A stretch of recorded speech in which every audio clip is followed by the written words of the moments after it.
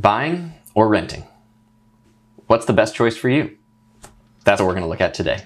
Some people try to make the case of buying versus renting very simple.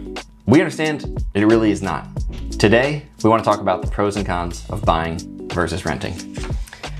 First, some of the pros for renting. Mobility, the freedom to move around if you don't know where you want to be settled.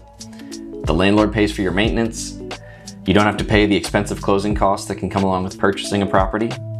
And your monthly housing expenses are going to stay relatively the same. You know, they're not going to fluctuate drastically. Some cons though, you don't build equity. There's a limited ability to customize your living space.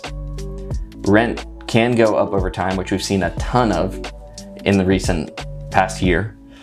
And there's a limited sense of stability or permanence to where you're staying because you don't know if the landlord's going to sell at any given time. Now, some pros for when it comes to buying a home. You can build wealth equity over time. Historically, prices continue to rise on real estate. You have unlimited freedom to customize your living space to how you see fit. You can enjoy some tax benefits, and there's a sense of stability and permanence in your home. So some cons of buying a home. Closing costs can be expensive.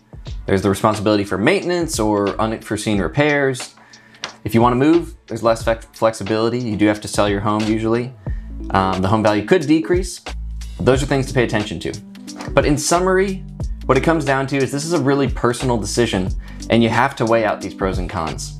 And you need to decide what's going to be best for you.